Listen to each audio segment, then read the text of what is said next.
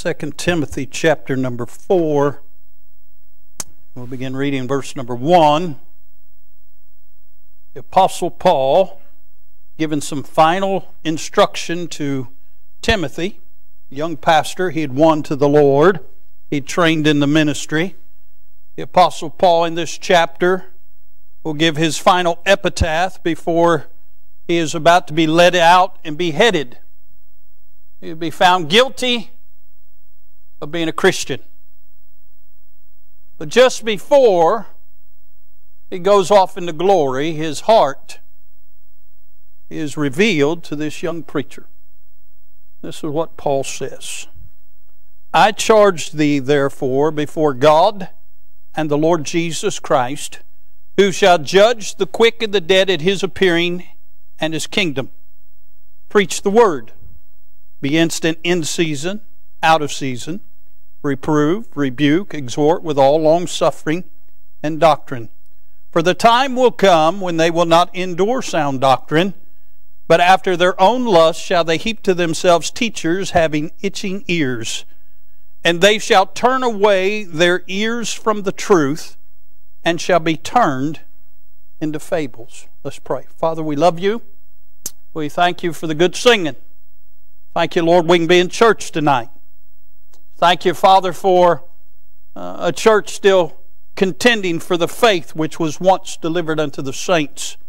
Thank you for the truths contained in the Bible. Thank you, Lord, that you never change.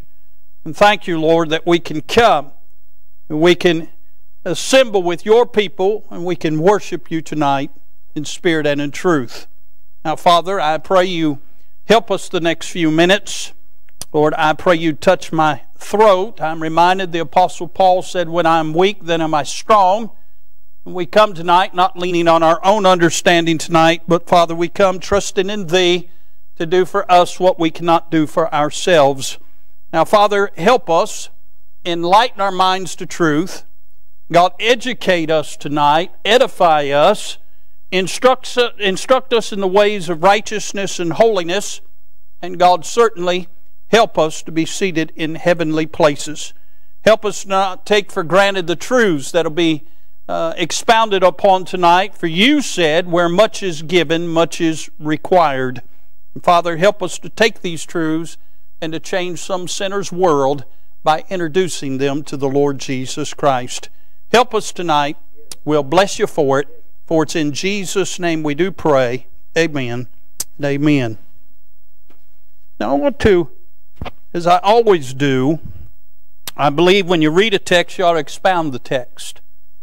A lot of preaching today, and you'll hear some things over the next few weeks about a lot of today's whatever. But a lot of preaching today uses the Bible just as a springboard to bring out some kind of thought they want to bring. But Paul says right here to preach the Word.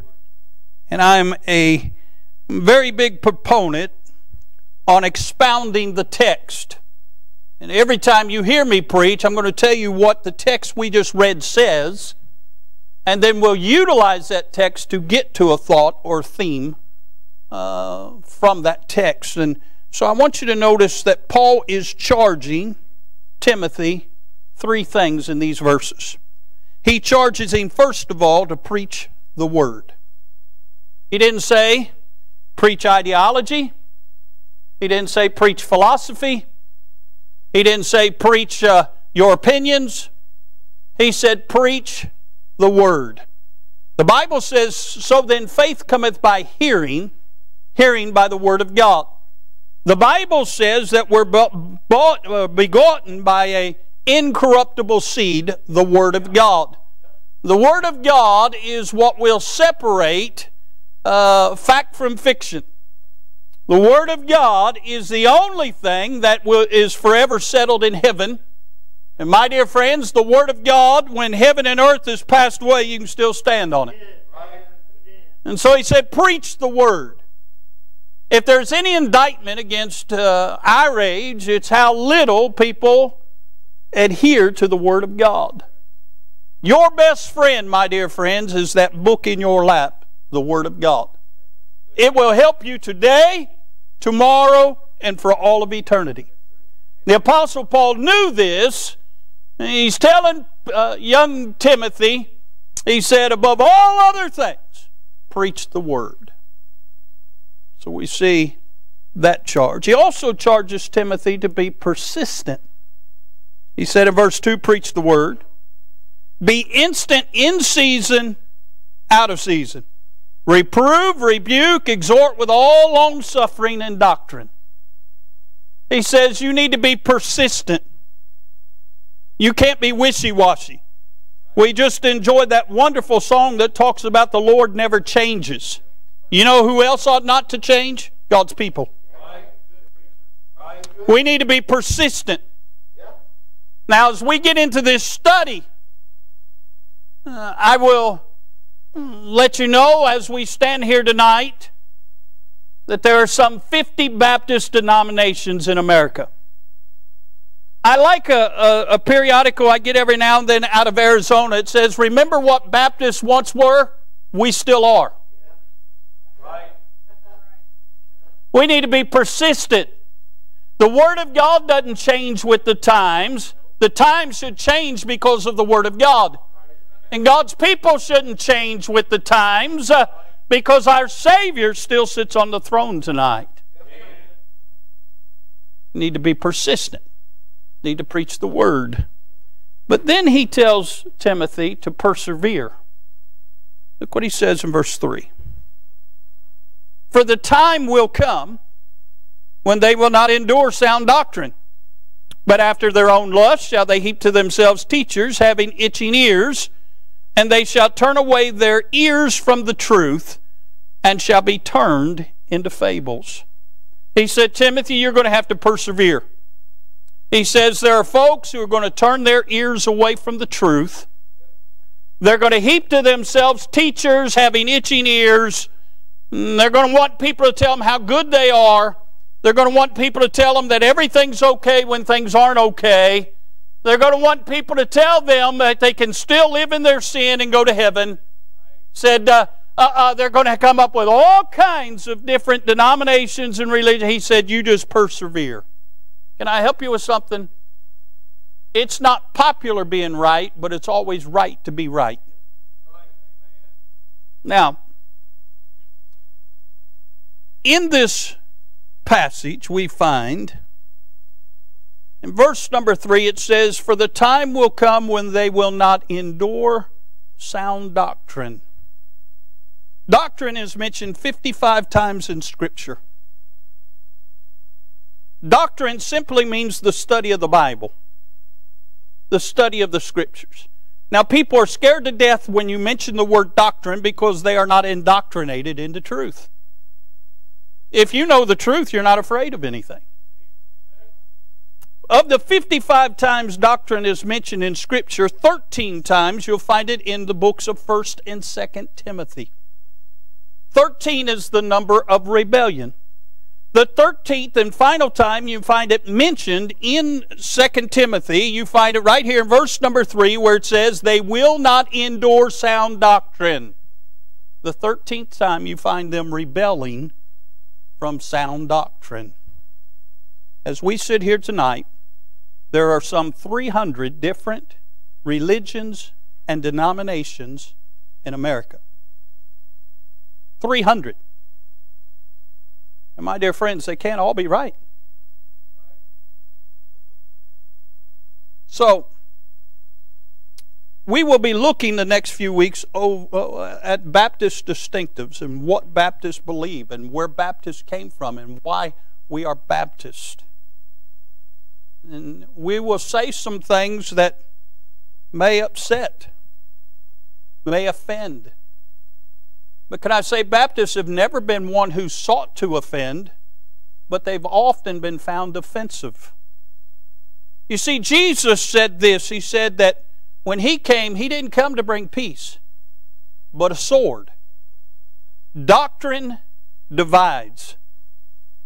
Matter of fact, I believe it was John said, they were not all of us, for if they had been of us, they would not have left us. Can I say this, that of the 300 different religions and denominations, and let's just deal with the denomination aspect of it, they all branched off or came about or were formed because they did not agree with the Baptists. You're welcome. That didn't cost you anything. We'll show you tonight there's only one church you can trace back to Jesus. It's the Baptist Church. And we'll show you tonight that Baptist is not a denomination. Matter of fact, I'll just go ahead and throw this out to you. This will get you real good and offended to start. Denomination is an abomination. The Bible says in Ephesians chapter 4, there's one faith, one Lord, one baptism. One. Jesus started one church. So where did the 300 come from? Well, it wasn't from Jesus. Now just play the devil's advocate tonight. If you wanted to damn people to hell, wouldn't you make religion confusing? Yet 1 Corinthians 14 tells us God is not the author of confusion. John 8, Jesus said the devil was a liar and the father of it. Can I say, going back to Genesis 3, you find that Satan distorted the Word of God and deceived Eve, and that's why we're in the problem we're in tonight. He's always just distorted it a little bit, and then it progresses. So, let me give you a few things about the Baptist faith. There is a distinction in the Baptist faith. First of all, it lies within its founder. The founder of the Baptist faith is Jesus Christ Himself. I will show you not all 300 because we'll be here forever, but I will show you where the other denominations came from. They were started by man.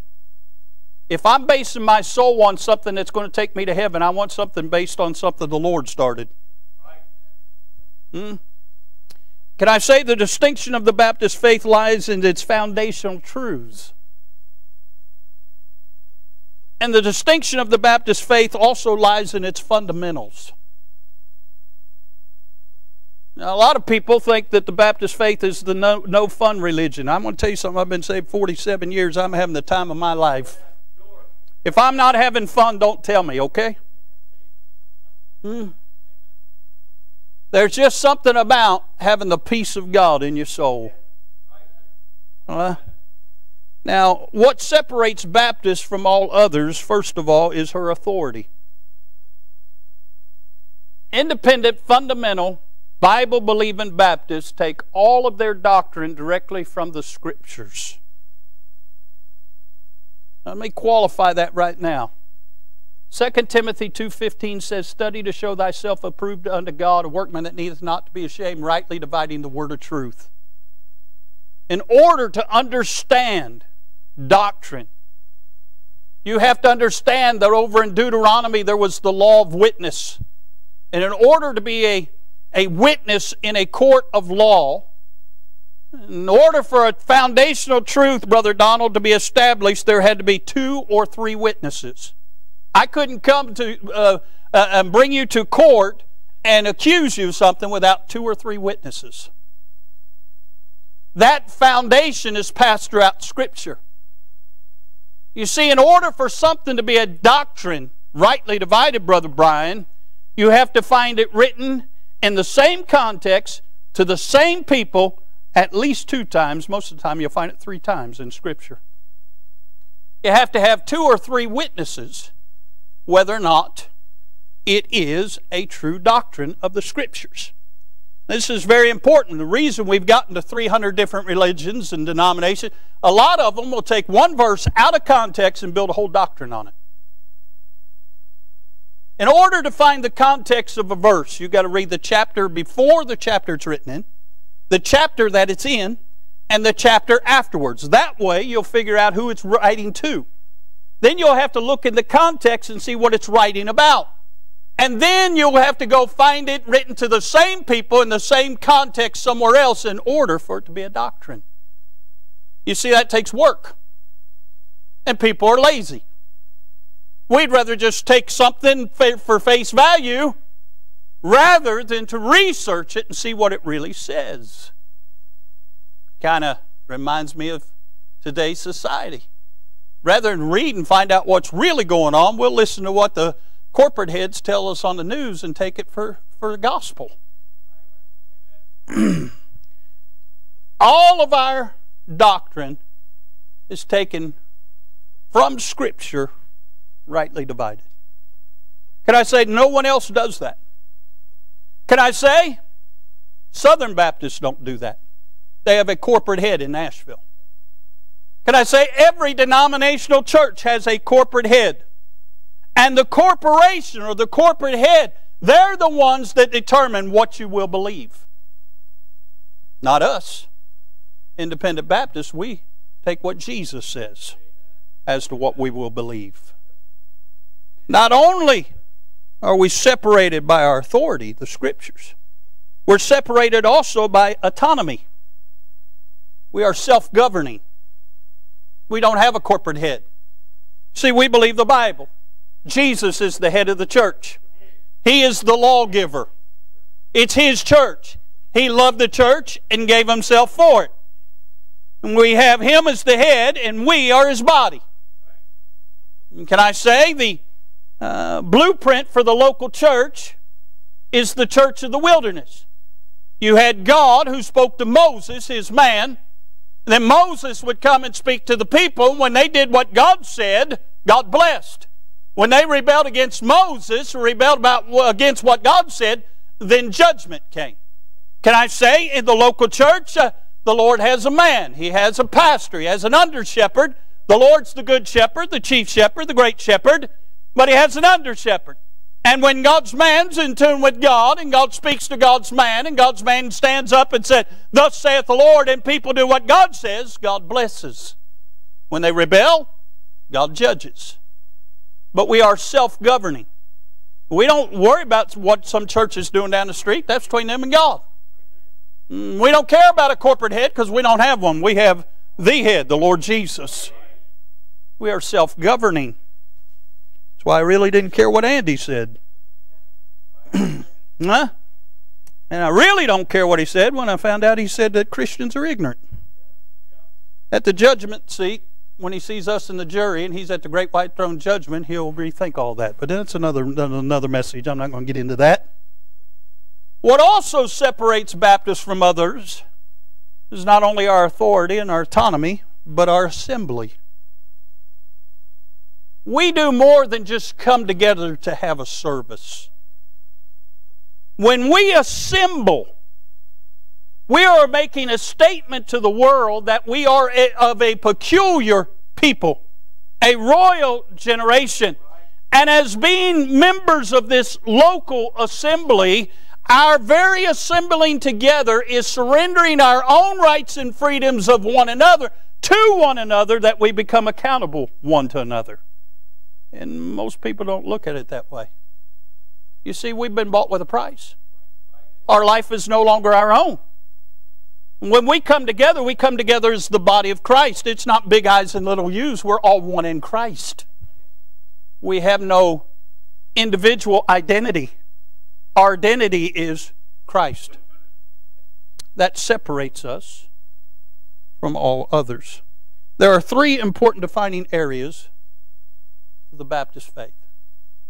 Number one, it's faith, what we believe. And we'll be discussing that. Second of all is order, what we do, how we practice what we believe. And the third thing is connection, where we came from. What's our history? You know what's sad? I look at these kids. These kids, unless mom and dad does a little work, they're not going to know what history really is in America. It amazes me as we sit here right now, there's a whole sect of America that is proclaiming we have a president-elect. I got news for you. There's no such title. Can I help you with something? I know we voted last week, but the ballots haven't been cast for the president yet, and they won't till the first week of December. And just a little minor history lesson. Gore versus Bush, it wasn't settled for 37 days. But see, we don't teach history, we don't teach civics anymore, so these kids have no idea about history. They have no idea, and by the way, Brother Charlie, thank you for being a veteran. Thank you for your service. They have no idea why men like him stood opposed, why they served our country so we could have the freedom of what we did last week. And it ought to upset you to no end that this country has gone so south that they don't even care about all the fraud that is being brought out, even as we sit here tonight. If we have no free election in America, we have no America. You do know that, don't you? Well, I say all that to say this. Our history as a nation is very important. I believe in history. I loved history.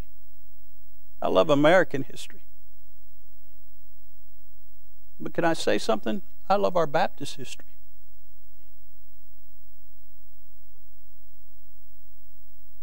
Persecution in this world has been something that has been around for generations. There's been a lot of people persecuted. Can I say, in America, America is stained with persecution. America persecuted the Native American Indian and still does. America persecuted the black man and still does. Today, America persecutes if you're white and free thinking. But can I say, persecution's always been. The Jews have been greatly persecuted throughout the world. And even in America today, the left persecutes them. Do you realize more Jews voted Republican this time than in the history of our country? Because they saw the light. Now we know the Jews have often been persecuted because they're God's chosen people. But can I say tonight that one other sect that most people don't even give any consideration to are the Baptists. You know, outside the Jews, the Baptists have been persecuted more than any other group of people in the history of mankind. The Dark Ages was a 1,200-year period. They estimated in that 1,200 years, some nearly 10 million Baptists were slaughtered for their faith. You don't hear much about them because when they were slaughtered, so were their history books. They were burnt and destroyed. Matter of fact, the church that we have tonight is here on the blood of people that gave their lives that we could have the truths that we hold so dear and the freedom to worship. That's why when Andy says we're non-essential, Andy has no idea what people have went through that we could come here tonight. 1 Timothy 3:15 says this. But if I tarry long, that thou mayest know how thou oughtest to behave thyself in the house of God, which is the church of the living God, the pillar and ground of the truth.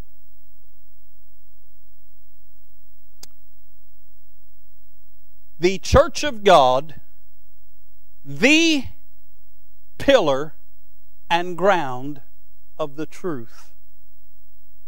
In your King James Bible, you'll find the word church mentioned 115 times in the New Testament. Of those 115 times, 114 times it is dealing with the local called out assembly. The Greek word is ecclesia. Can I say, when Jesus is referring to the church, the pillar and ground of the truth, Brother Donald, he's dealing with local, visible, New Testament called out body of believers. It's very important.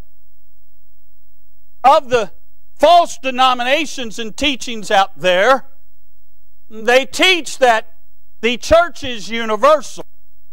Matter of fact, that's a very important term, universal. That's what the name Catholic means. Universal. Jesus didn't die for a universal church. He died for a local church, a visible church. We can't preach to spirits and a group of folks out there somewhere. We have a local assembly, a called out assembly of believers.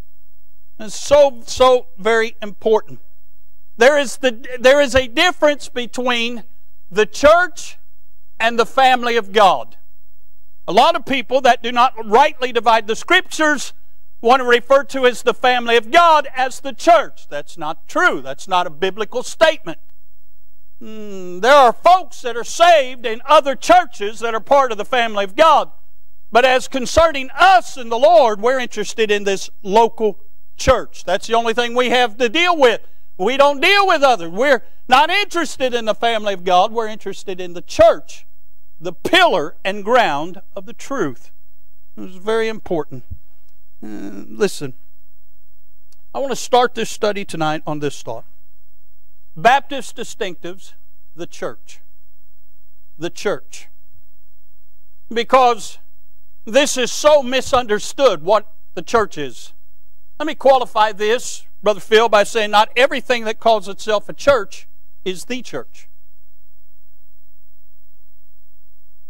The church is very important. Now, over the next few weeks in our study in the church, I don't know how far we'll get to tonight, but I'll give you the ideas of where we're going. We're going to deal with the origin of the church. We're going to deal with the officers of the church. We're going to deal with the ordinances of the church. We're going to deal with the offerings of the church. We're going to deal with the objective of the church. And then we're going to deal with our obligation to the church. It's all very important. But tonight, let's look at the origin of the church. Where did church come from? How did she start? When did she start? How long has she been here? Let me just help you right now. The church isn't going down, she's going up. All right? So let's deal with the origin of the church. In Matthew chapter number 10, verse number 5, the Bible says this. These 12 Jesus sent forth and commanded them, saying, Go not into the way of the Gentiles, and into any city of the Samaritans enter ye not. But go rather to the lost sheep of the house of Israel. And as ye go, preach, saying, The kingdom of heaven is at hand. In Matthew chapter number 10, we find Jesus calls his 12 disciples. And he sends them forth, 2 by 2, preaching the gospel of the kingdom. Can I say that the church was started by Jesus in his earthly ministry? He was the chief cornerstone. Can I say this? The church was started by him, and here we see that he is sending them forth to preach the gospel. It's so important. In Matthew chapter 16, he asked his disciples, Who does men say that I am? And they start saying, some say Jeremiah, some say Elias, and then he said, Who do you say that I am? And Peter says, Thou art the Son of the living God. And he told him, Simon Bar-Jonah, flesh and blood didn't reveal this unto thee, but my Father. Now this is what he says in Matthew 16:18. This is a hallmark verse. If you don't get anything else tonight, get this verse. The Bible says, And I say also unto thee, this is Jesus talking to Peter, that thou art Peter, and upon this rock I will build my church, and the gates of hell shall not prevail against it. This is a hallmark verse, and it's a misunderstood verse. You have to understand, when you're studying Scripture, punctuation. Yeah, everybody remember English class? Remember diagramming sentences? Hated it. Hated it. All them adverbs and adjectives and all, what a colon meant, a semicolon. You know what, though? I love it today, because now I can understand the Bible because I understand punctuation. Now, let me read that verse to you again, and I'm going to kind of illustrate it for you. Jesus is talking to Peter. He says, "Thou art Peter." Stand up, Donald. You ain't done nothing all night. Stand up. He says, "Thou art Peter." That's what he said. "Thou art Peter." Then there's a little comma. Then it says, "And upon this rock I will build my church, and the gates of hell shall not prevail against it." He didn't say, "Thou art Peter, and upon that rock I'm going to build my church." Peter means little stone. He said, "Thou art Peter, comma, and upon this rock, the rock of ages, I will build my church, and the gates of hell shall not prevail against it." Thank you. You can sit down. The church was built upon the Lord Jesus Christ. He was the chief cornerstone. He was the one that the non-believing Pharisees stumbled at His appearance. They did not believe on Him, but He's the one that He built the church upon. Can I say this? The church was started in Matthew 10. It was not started in Acts chapter 2. You have a whole set of denominations, including Southern Baptists, that believe the church started at Pentecost. Hogwash.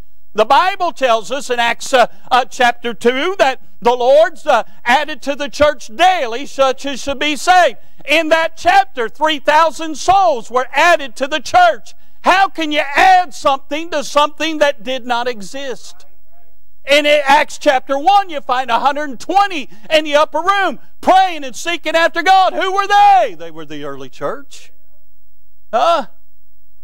Can I say this? Jesus started the church in His earthly ministry. He paid for the church at Calvary. He resurrected.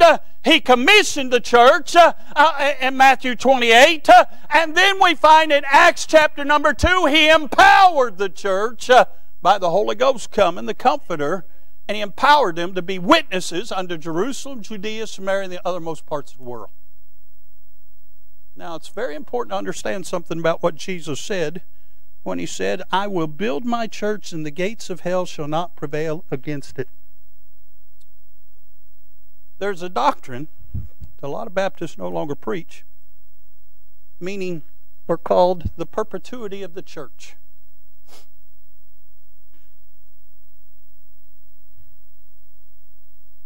Let me look at the Ellises back here. Y'all look like Quakers. What's the deal? We got Mama Ellis and Papa Ellis and the three bears. Now the three bears came about from Mama and Papa Ellis. Daniel didn't decide one day he wanted to be an Ellis and just jumped into the family. He was born into the family. It takes a mama and a daddy to produce a child. Can I say it takes a church to birth a church?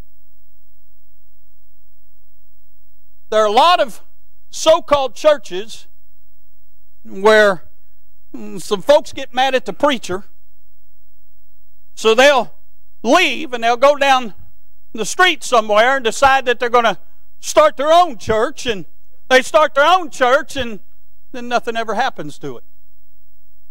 Why? Well, it's what is referred to as a bastard church. It didn't have a proper start.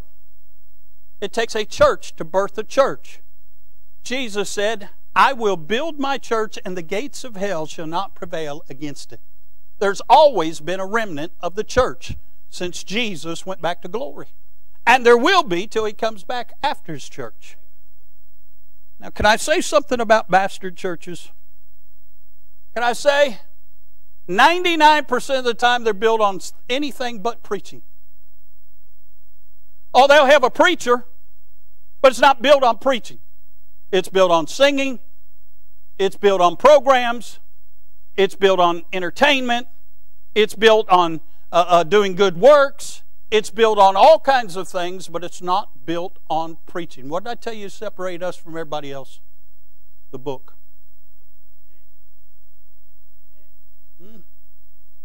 It takes a church to birth a church. There are a lot of churches that never amount to anything because they weren't started right. So important. Our church was started by Immanuel Baptist Church out of Dayton, Kentucky. It was started out of another Baptist church. And you can just keep tracing it back. Can I say there are churches that start churches? That's the Bible way. Our church here started Dearborn Baptist Church over in Dearborn, Indiana. That's the Bible way, to start churches. Churches starting churches. That's the Bible way. Any other way is not the Bible way. And if it's not the Bible way, we shouldn't be interested in it. So we see our church was founded by Jesus in His earthly ministry. Now let me give you a few things, and then we'll give you some history here. The church is not an organization. It is a living organism. Jesus is alive. He has the keys to death and hell, and He's alive forevermore. He is the head. We are His body. It is a living organism. The reason that society can say we're non-essential, they're looking at an organization, and a lot of them are non-essential. But we are a living organism. Can I say this? The name Baptist was given by God. You'll find it in Matthew 3, verse number 1. John was called John the Baptist. By the way, when God named him that, He hadn't baptized anybody. It didn't say John the Baptizer. He was John the Baptist. Ours is a biblical name. That's very important. Okay? Can I say this? Denominations are an abomination because they were denominated to be whatever they are. We weren't denominated by anybody as to what we were. God named us. And can I say something else? There are a lot of churches today call themselves Baptistic. Well, the term Baptistic means like a Baptist. I'm not like a Baptist. I am a Baptist. The book of Jude said this in verse number 3, Beloved, when I gave all diligence to write unto you of the common salvation, it was needful for me to write unto you and exhort you that ye should earnestly contend for the faith which was once delivered unto the saints. Now, I'd be remiss if I did not mention that the church hasn't always been called the Baptist Church. But the very doctrine that we preach and adhere to today has been preached and adhered to since the apostles. It's the faith which was once delivered unto the saints by Jesus Himself. Early on in the early church, the church was called by the town that the church was found in. You'll find them in your Bible. The church at Ephesus, the church at Galatia, the church at Corinth, the church at Thessalonica. You get the examples? They were called by the city that the church was found in. In the first century church, as the gospel started being preached around the world, many times they were called by the preacher that came through and preached. They said his doctrine. They called themselves by his name. But again, the preaching has always been the same. The faith has always been the same. Can I say this? The church has been called Monotist.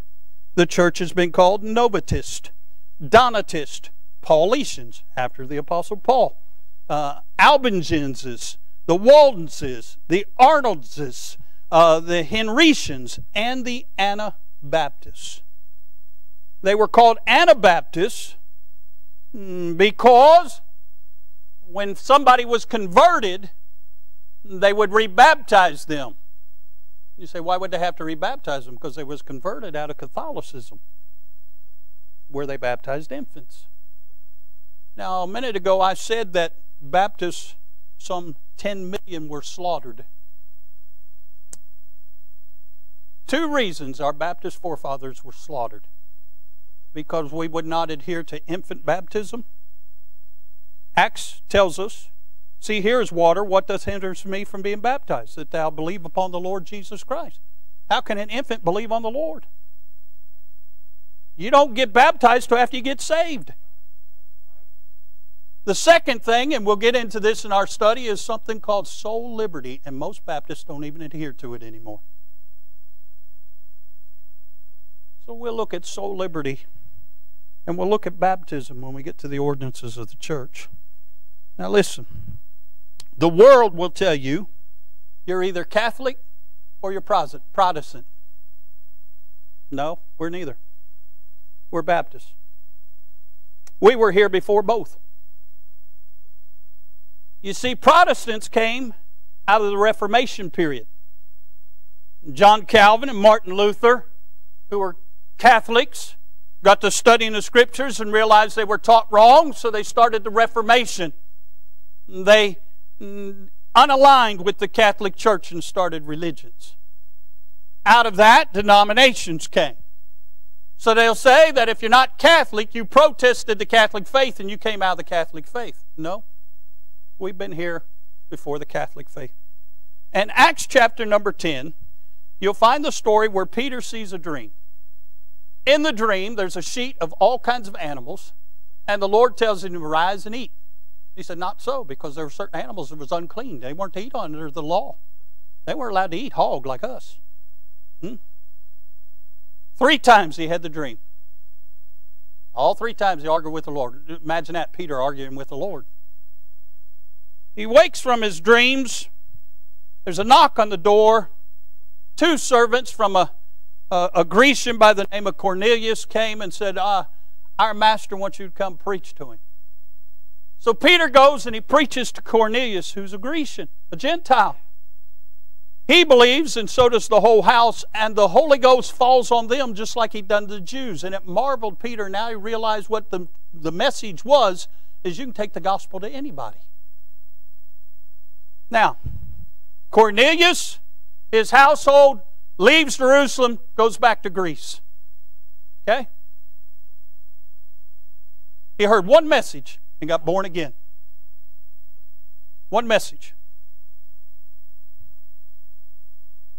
He goes back to Greece. He starts telling the message in Greece, and it goes on over into Rome, and they start hearing the message about how Jesus Christ came and died on the cross, shed His blood, and whosoever believe on Him could be born again from their sins. Well, if we started a little study here tonight, and I whispered in Fred's ear something, and he whispered into Aiden's ear, and Aiden whispered into Owen's ear, and Owen told Jackie, and we went all around the room. By the time we got over here to Donald, the story would change immensely. And that would be in a span of 15 minutes. They heard one message from Peter. In 321 AD at the Council of Trent, Constantine wanted a state-sponsored religion. You see, Rome was pagan. And Rome embraced paganism and the one message of Cornelius and developed a religion. 321 AD called Catholicism. They say Peter was the first pope because Peter preached to Cornelius. If Peter had been the first pope, he'd had to nearly be 400 years old. But you see, for those 321 years, there'd been a group of Christians preaching the gospel around the world. We didn't come out of the Catholic Church. They took our message and corrupted it and formed their own religion.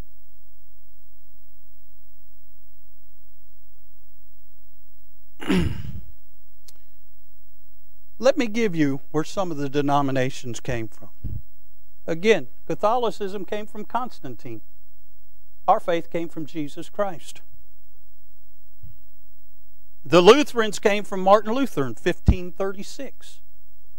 1536. We've been around 1,500 years. The Episcopalians came from Fletcher in 1578. The Methodists, Miss Janet, came from Wesley, 1729. The Church of Christ came from Campbell in 1807. They believe you can't be saved unless you're baptized. What do you do with the thief on the cross? And what did they do for 1,800 years before then, before Campbell got enlightened, huh? The Presbyterians came from John Calvin in 1509. It amazes me how many Baptists are Calvinists, and Calvin was a reformer. The Nazarenes came about in 1909 as a split off the Methodist Church. The Church of God movement, started by the Tomlinson family out of Cleveland, Tennessee in 1900. It's amazing. In 1900, amazing thing. 1900 is the first time that a false Bible was printed in America. 1900s when the Church of God movement started in America, and 1900s the first time somebody spoke in tongues in America. There's a coalition. In 1909, the apostolic faith was started by a woman, Florence Crawford. What a blessing. And every other denomination has been started from those denominations. Of the 300 different denominations and religions in America, the vast majority are less than 125 years old. Yet your Baptist faith goes back 2,000 years to Jesus Christ. Now listen. Let me give you some quotes. It's one thing for me to tell you that we've been around. Let you hear from others. Cardinal Hoseus of the Council of Trent in 1527 said this: "Were it not that the Baptists had been grievously tormented and cut off with the knife the last 1,200 years, they would swarm in greater numbers than all the reformers." Sir Isaac Newton said, "The Baptists are the only body of known Christians that have never symbolized with Rome." The historian Mosheim said this: "Before the rise of Luther and Calvin, there lay secreted in almost all the countries of Europe persons who adhered tenaciously with Baptists." The Edinburgh Encyclopedia out of Scotland said this: "It must have already occurred to our readers that the Baptists are the same sect of Christians that were formerly described as Anabaptists. Indeed, this seems to have been their leading principle from the time of Tertullian to present time." Now, Tertullian was born 50 years after the death of John the Apostle. So they can take us all the way back to the apostles, friend. We've been there.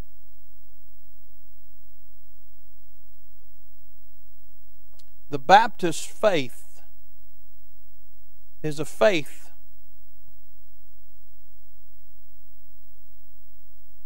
that has been secured by blood. The blood of the Lord Jesus Christ and the blood of the martyrs who gave their lives, rather than submit to tyrants, to religions, to philosophies. If you've never read the book of Fox's Book of Martyrs, I highly recommend it. You'll read where they would take a man's wife and children and tie them to a stake and say, "We're going to set them on fire unless you recant Jesus Christ." And then he'd look at them and apologize and said, "I just can't do it." And they'd set his wife and children on fire and he'd watch them burn. And they'd go out into eternity singing songs like "Amazing Grace, how sweet the sound." You say, what propelled people to do that? Something that's real. You see, we are blessed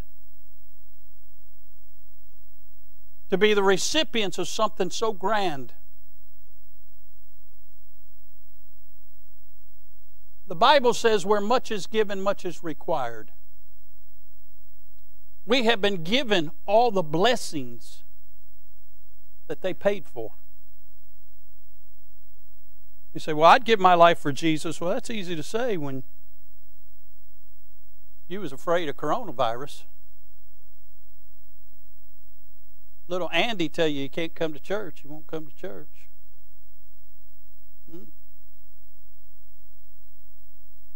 You see, we've been given this privilege not to die for Christ, but to live for Him.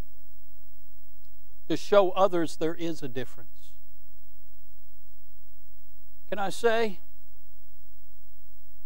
the second emotion associated with the church is not only the blood, but love. Baptists have been persecuted. And the whole time they were persecuted, they loved their persecutors. And they would tell them the truth. We even know the Apostle Paul, when he was arrested in Rome, won some of Caesar's own household. He loved those that even sought to kill him. And can I say, in being a Baptist comes great responsibility. We can be lazy and ignore our heritage, ignore the Scriptures, just come and enjoy services and think, boy, this is great. Or we can be responsible. What hope do they have if we don't carry on the truth? I shudder to think what America's going to be like in 30 years. I know I'm old, but I remember if you called somebody a communist, I mean, that was a bad name. Now you got half of a party that wants to embrace it, and nobody seems to care.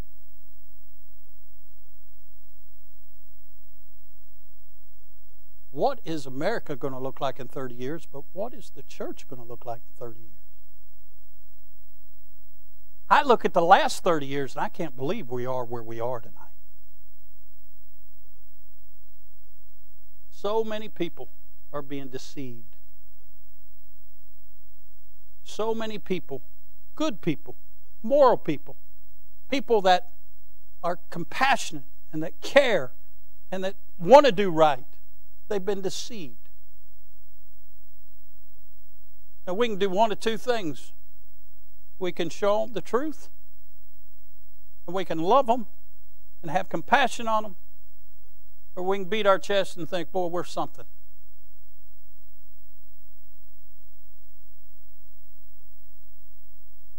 Paul said it best.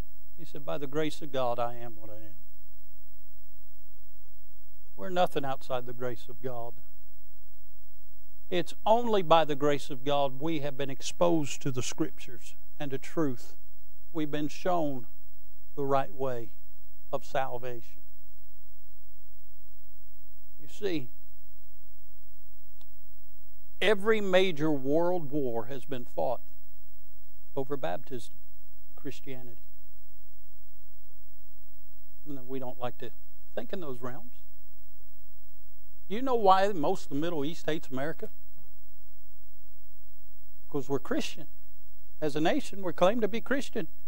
And we line up with Israel. They hate us for it. Do you realize there are people who hate you for coming to church tonight and not wearing a mask? You are a terrorist. It's been said.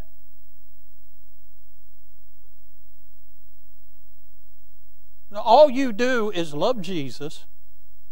You try to get the gospel around the world so others can know Jesus, but you're a terrorist.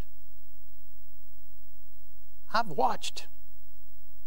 People are drinking the Kool-Aid. I was driving up 42 today. Saw a young lady walking down 42, nobody within 2 miles of her wearing a mask outside. I'm thinking, are you a nut? So, well, she's going to get it. I got news for you. 85% of people getting corona wear masks regularly. The mask will not protect you. You know what it'll do? It'll make your nose run while you're wearing it. Huh? I don't know where I contracted it. I don't know if I got it in Florida. I don't know if I got it with somebody giving me change back from something. I don't know if I got it with somebody breathing on me. I don't know if I got it in the airport. I don't know if I got it in the rental car.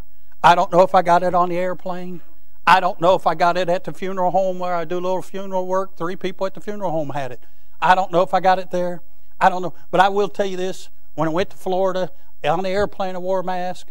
When I was in the airport I wore a mask. When I was around people I wore a mask. And I got it.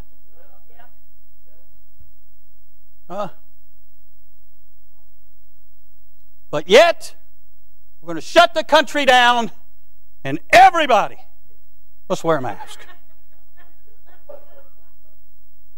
dumb. But people are drinking the Kool-Aid. Because there are two things people are afraid of. Death and their safety being taken away. So if I can still be safe, I'll do whatever you say.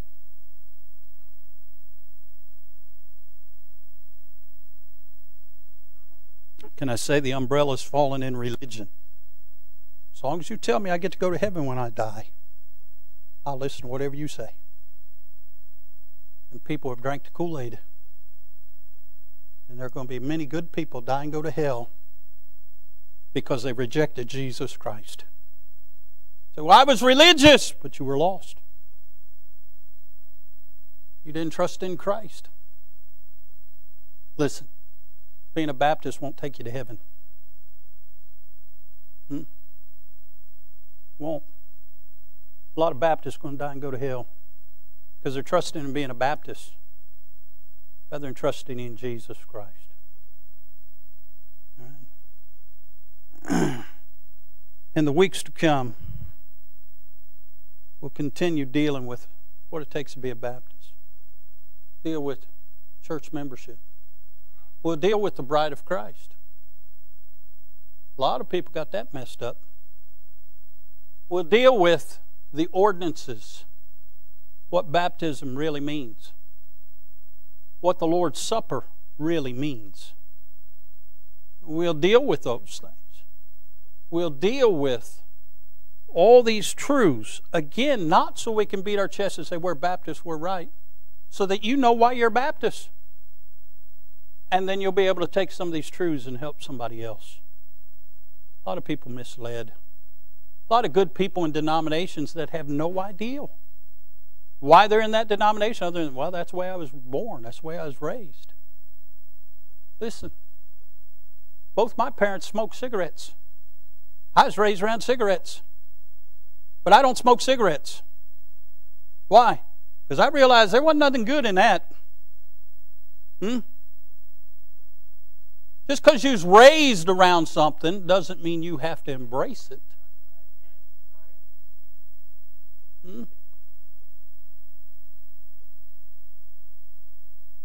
So it's important to understand. We're distinctive in being Baptists. It starts where we came from. We came from the Lord. And I got good news for you. He's coming back for His church. And one of these days, and I believe soon. And I promise you, if all this fraud isn't overturned, by the way, North Carolina, it's already in Trump's corner. By the way, Pennsylvania and Michigan got pulled from Biden today. It's all headed the right direction. But if Biden does get, the crown, hallelujah, Jesus is coming sooner. I guarantee you that. But regardless of who's in the White House, Jesus is on the throne. So I'm just going to live in that. Because it'll be all right. Amen. All right, we'll stop there tonight. I tell you what, I know this was more of a teaching message. Teaching imparts information. Preaching requires a decision. But I never like to have church and not give an opportunity for folks to pray if they don't want to come pray. Maybe you want to come pray about our country. Maybe you want to come and pray for folks that you know that are good people. They've just been misled. Maybe tonight you just want to come and thank God that, hey, you know the truth and you have the Scriptures. I don't know. So Brother Clint, come pick something out. Well, never mind, Clint. We got Miss Renee here. Miss Renee, come play something. And some folks are already coming to pray. And let's just pray. Father, we love you. Thank you for truth. Lord, we're responsible for it. Lord, I appreciate those that gave their lives that we could have the truth. I appreciate, Lord, the faculties to be able to understand the truth. I appreciate your kindness and mercy towards us, Father. Lord, help us to take truth and share it with a lost and dying and confused world. Help them to know there is a better way, and His name is Jesus. He can change their life. They don't have to live in fear or confusion.